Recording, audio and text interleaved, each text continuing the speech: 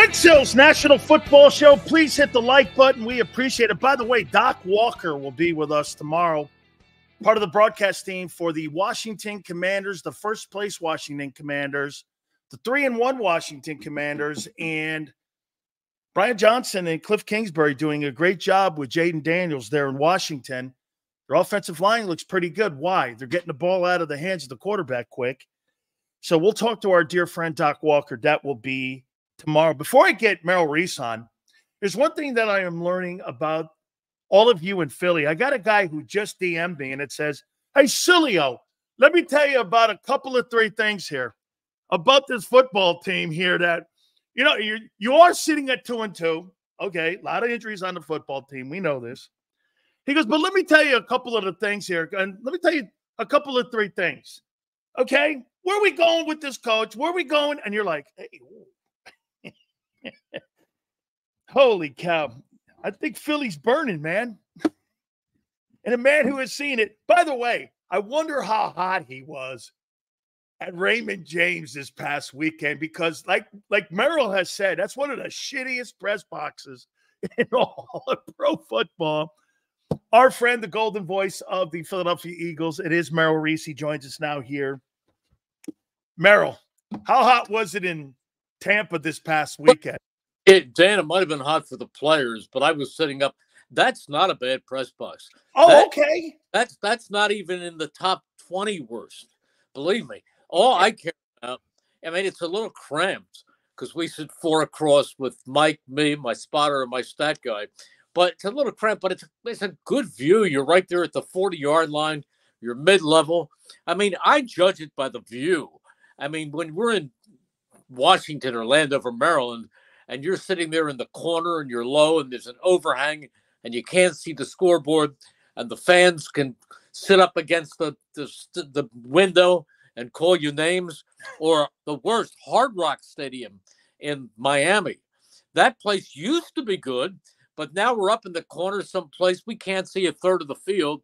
And the other stadium that is awful is, you can call it what you want. I have renamed it SoFar Stadium in Los Angeles, and we are in the end zone, and there's glass up to here.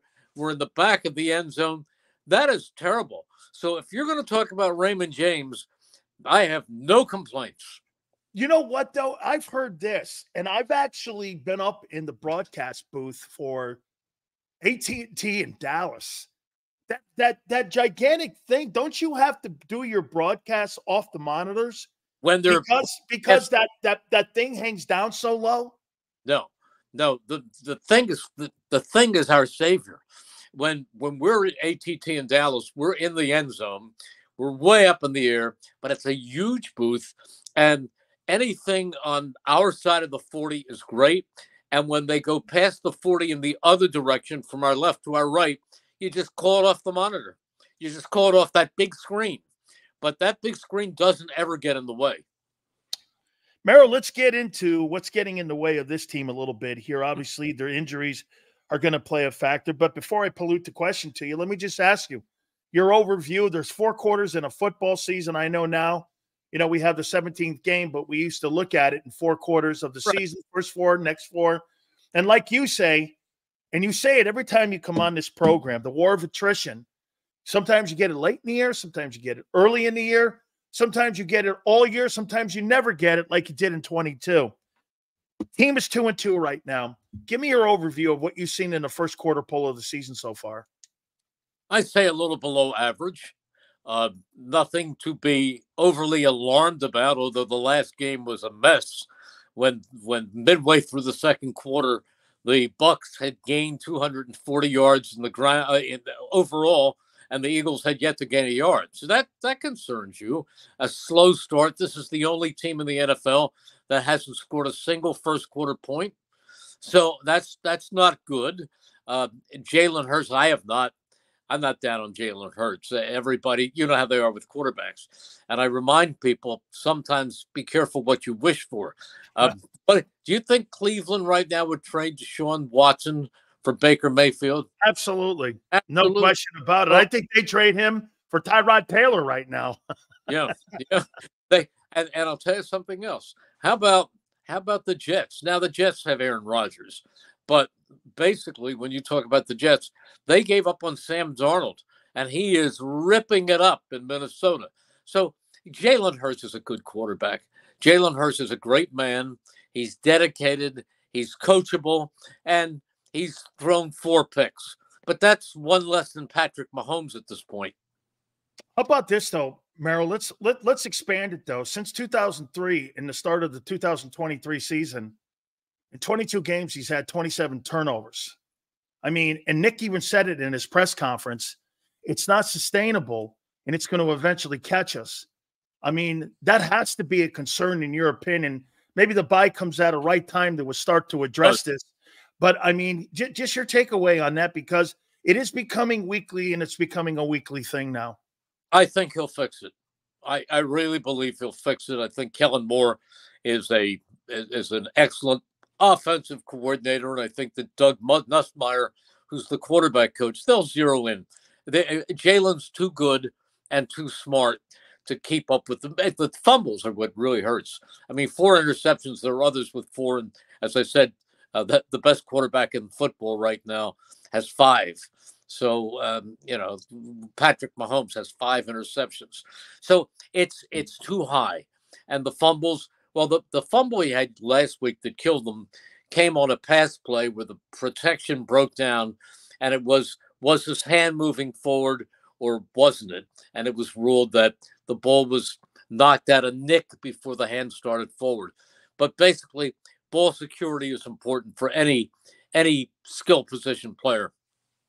How about the defensive side of the football? I mean, Merrill, you can make the conversation about the injuries on the offensive side, but on the defensive side, there's no injuries. And, there are a couple. Well, I mean, the inability of Bryce Huff to get going and Nolan Smith not to get going, and the inconsistency of the 2 defensive tackles has to be alarming to Vic, because you're getting inconsistency. It's one thing to blame the Brazil field or the Heat in Tampa. We're coming up with excuses now here. Don't make the Heat in Tampa an excuse, because the last thing I checked, both of the teams were playing under the same sun. How about this, though? Are you concerned that the defense has gotten out to a slow start outside of New Orleans? I mean, how do you go from a performance like that and then you turn around and it's like the guys didn't even get off the bus in Tampa? I mean, your takeaway on the defensive side of the ball. Well, they didn't tackle well. And when you 18 missed tackles. See, if you're not tackling well and they're gashing you for 16 yards here and 15 yards there and then 7 there, you're never getting the quarterback a 3rd and long or even a 2nd or long. That was the key.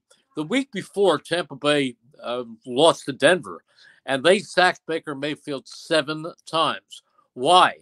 Because they stopped their running game, and they were able to tee off on 3rd and long. With this team this time, there weren't many thirds.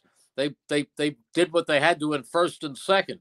The pass rush wasn't there. But why wasn't the pass rush there? Not because Jalen Carter couldn't pass rush, but the ball was out of the hands of Baker Mayfield too fast. And that would have stopped if the Eagles could have stopped the run or stopped the short gain after a pass. But they didn't. But you know what?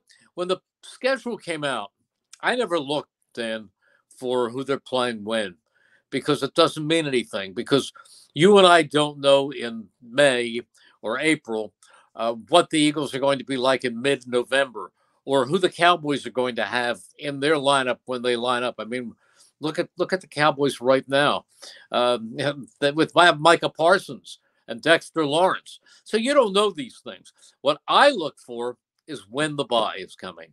And when I saw the bye was this early, I said, that's bad.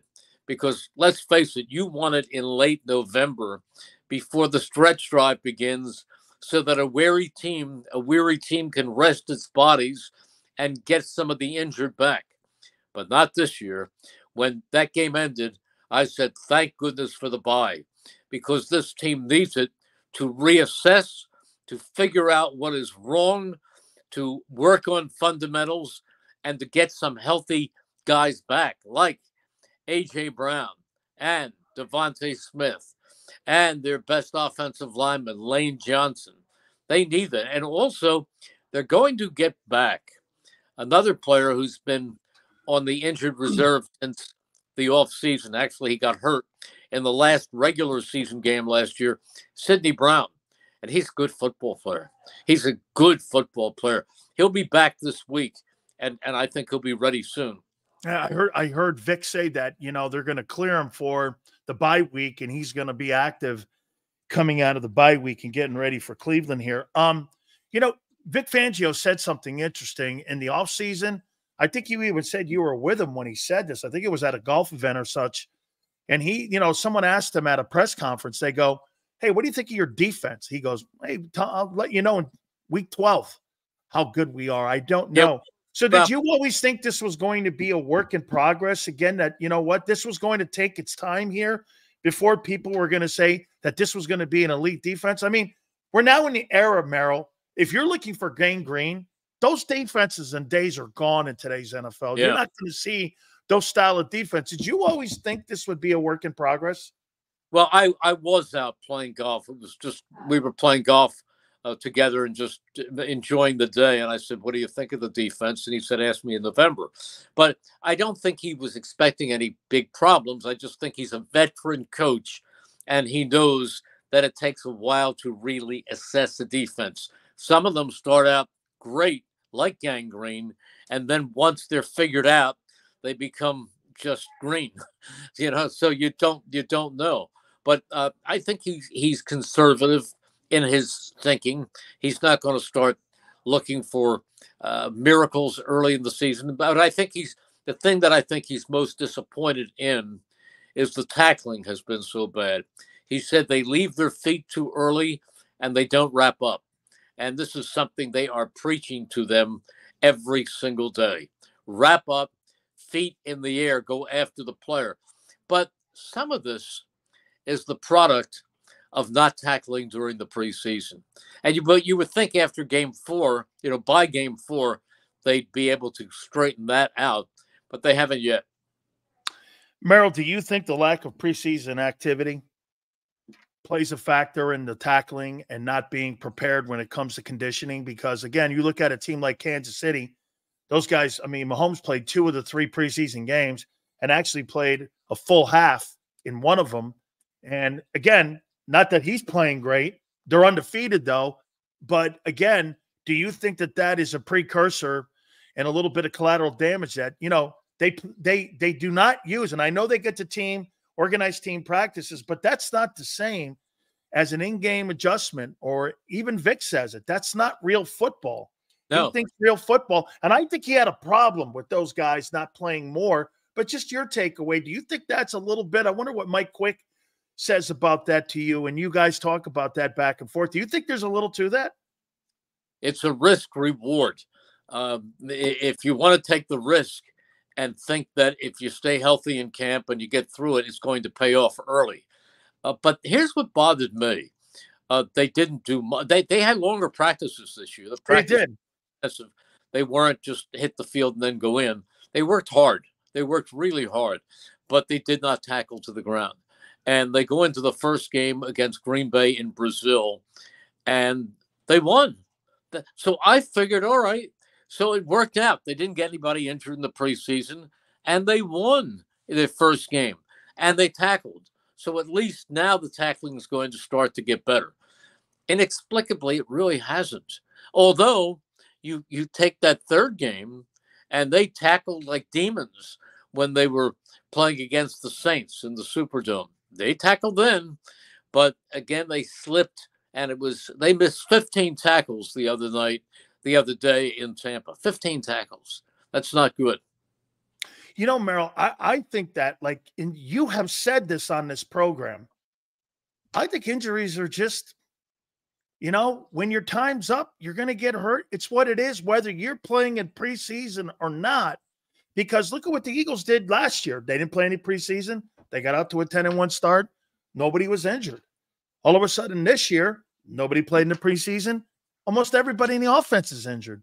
So doesn't it come down to, hey, it's just a part of the schedule on where you're going to face that? Like 22, don't you agree, was an anomaly where you had the same 22 in September starting that you had in February on the 14th when he started in the Super Bowl. You don't see that, Merrill. Yeah. Look at your 17th Super Bowl. You didn't have a left tackle. You didn't have a middle linebacker. And you didn't even have an MVP quarterback playing. And you guys still ended up going on and winning it. So you even lost your kicker. And you had everything going wrong, and you still won. And they picked up Jake Elliott from the practice squad of the Bengals, and he was a catalyst. I mean, he won the game with a 61-yarder against the Giants that changed the season.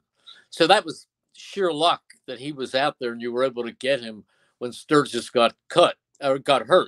But I don't know. It's you're right. That year everybody got hurt. So there's no right or wrong to this thing. Of course, it does pay. You have a much better chance of winning if you do stay healthy. It's rare that a backup quarterback can come in like Nick Foles and play the best 3 games of his life, including the Super Bowl, which was the best game of his life. That's a rarity, but it just happened. Merrill, you're right. The risk reward. I mean, do I want to get Jalen Hurts or AJ Brown injured in a Jets game in a preseason? Or would I rather at least take the gamble of someone saying this to me? Well, he got hurt in week 4 of the regular season. I would not that I want either, but I would much rather go, well, at least it mattered. I don't want to get my players injured when it doesn't matter. I mean, holy cow, that's like walking out of your house and getting hurt. I mean, I don't want those guys. So I probably agree with you because, again, too, that you're looking at risk reward with that. Let me go over to Nick Sirianni here. You're obviously hearing it. What's going on in the city? You're hearing a lot of the negativity that's going on. They want him replaced. You're hearing a lot of people putting it on him. I think it comes with the territory of being the Philadelphia Eagle head coach. Yep. Okay. But in your opinion, unjust, warranted, expected? I mean, they're 2-2. It's not like they're 0-4, which is true here. How do you see how people are looking? Now the media, you have Marcus Hayes, who came on last week, is saying that it's time to start talking about firing Nick Sirianni. This is the Philadelphia Inquirer now. This isn't some hammerhead like me saying it. That's Marcus, who I have great respect for. How do you see all this? Actually, he concluded that column by saying he wouldn't fire Nick. Okay. He said the Nick watch is on. And, somebody texted me, a friend, and he said to me, are Nick and Doug both on the hot seat? And I said, yes. And so are probably 26 other coaches. That comes with the territory. And in Philadelphia, you lose a couple of games and look bad doing so. It's time to start thinking about a coach. He's had a couple of decisions that I have second guessed. Go for it on 4th down. Don't go for it. Try the field goal, whatever. But they're not going to fire Nick Sirianni right now. I mean, Nick Sirianni is here for the season. This is not Jeffrey Lurie's style. In the time that Jeffrey Lurie's been the owner, only one coach has been fired before the end of the season, and that was Chip Kelly. In the next to the last week, got up at his Monday press conference and said, well, I don't have anything to do with personnel. And Jeffrey had just about had it, and he couldn't get him out the door fast enough. So that was the only coach that he's ever fired with a game left. And it just doesn't happen here. Jeffrey will wait and evaluate the season with Howie and decide what do we have to do to get better next year. And if that is replacing the head coach, when that will be their decision. But I don't believe anything's going to happen till the season ends. And they could have a disappointing season, and the two of them can get together and say, hey, Nick's a good head coach. This is not on Nick. This happened, that happened, this happened.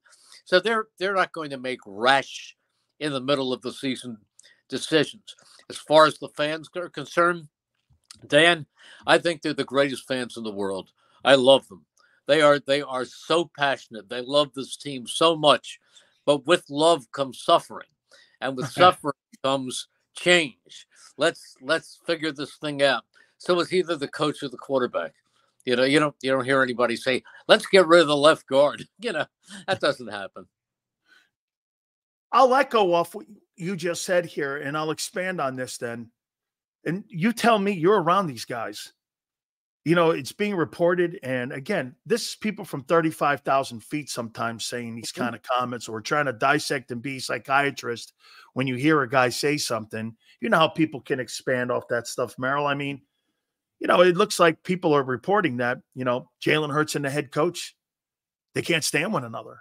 Do you buy into that? No. I speak to Jalen probably more than any member of the media. I have a chance to chat with him in the locker room, and he's always been very candid with me. He's never said anything negative about Nick Sirianni. And Nick praises Jalen Hurts and defends him at times. But I haven't personally seen anything that would tell me that they're at odds with one another. That's the truth. Couple more questions for you, Merrill. Are you more concerned about what do you think?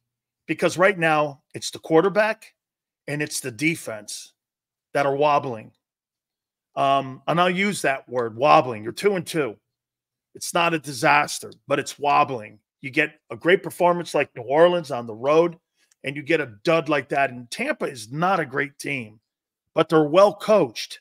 I mean, there's some great coaches. We had a brand new coordinator that was his first coordinator, first 4 games that he's ever had, Liam Cohen. So, I mean, Baker Mayfield has been a reclamation project that has panned out.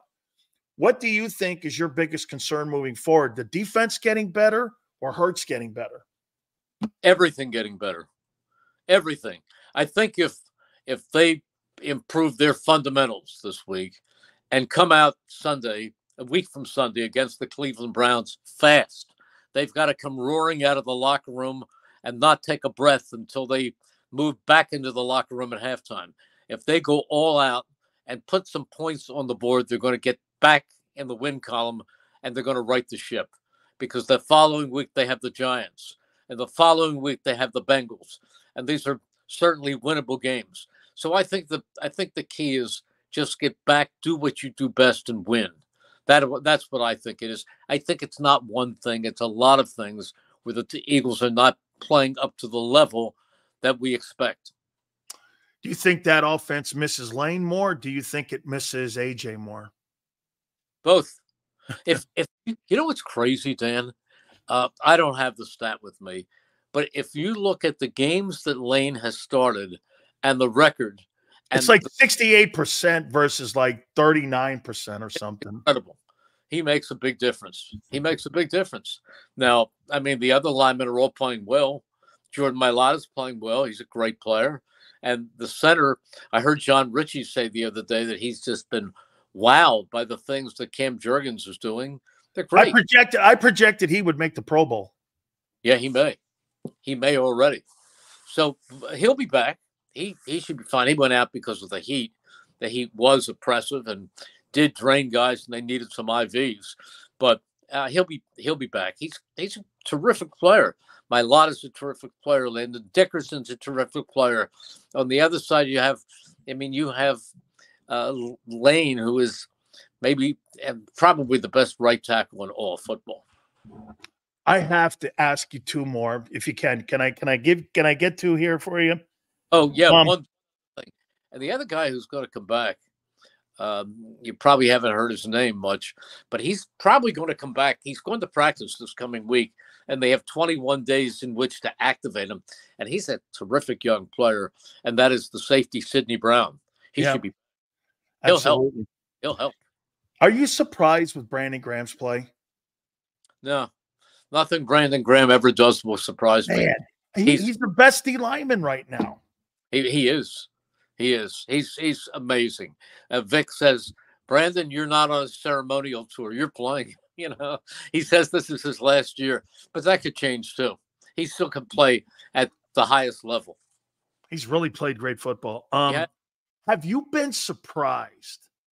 I asked you this the last time you were on, and I have, and maybe it's because it's a me thing here, not a you thing, because you saw the kid at Penn State. Man, I think he's better than Shady McCoy. I think he's the best back that you have had here in Philly. I mean, Westbrook was so versatile and dual threat, could catch the ball, could run the ball, could block.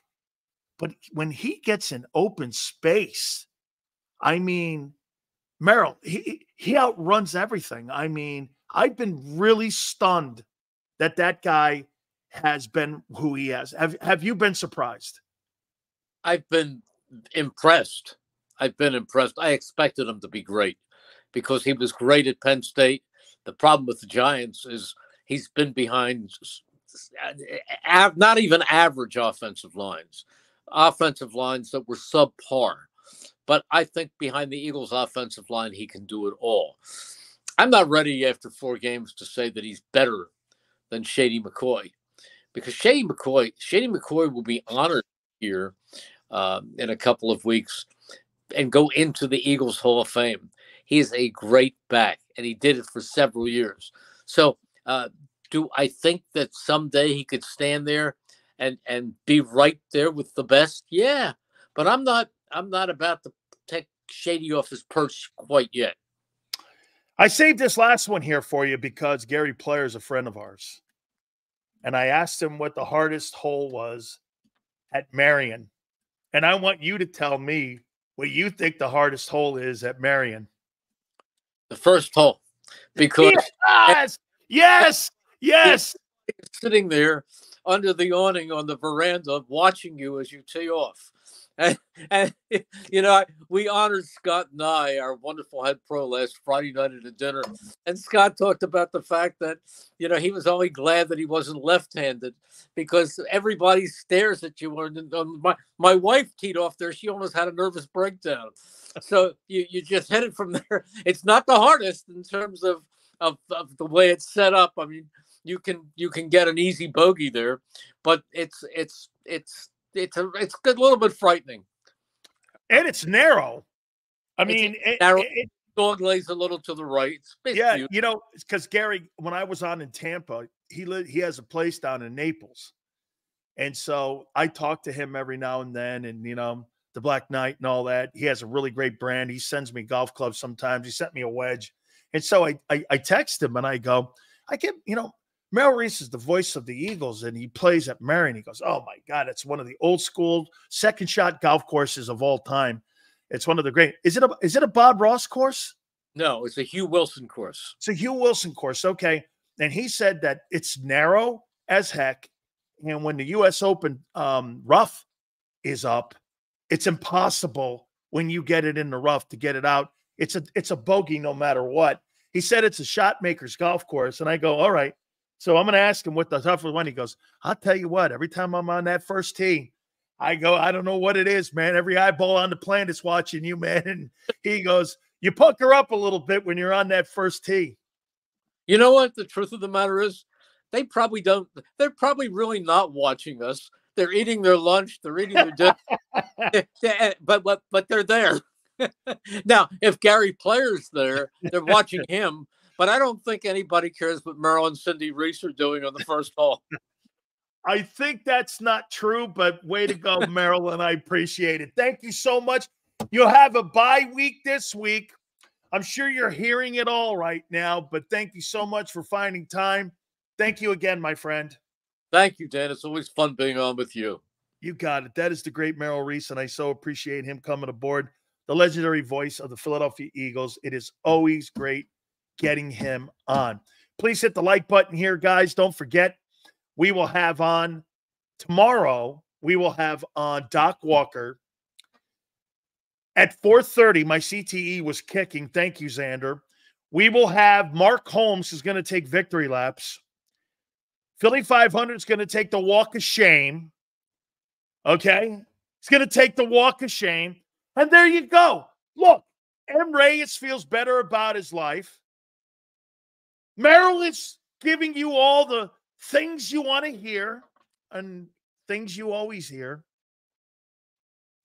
especially with the media in Philly. And you know what? Someone will go, Sills, why would I kill Merrill? I know what Merrill is. He's the voice of the Eagles. He's not going to talk shit on him.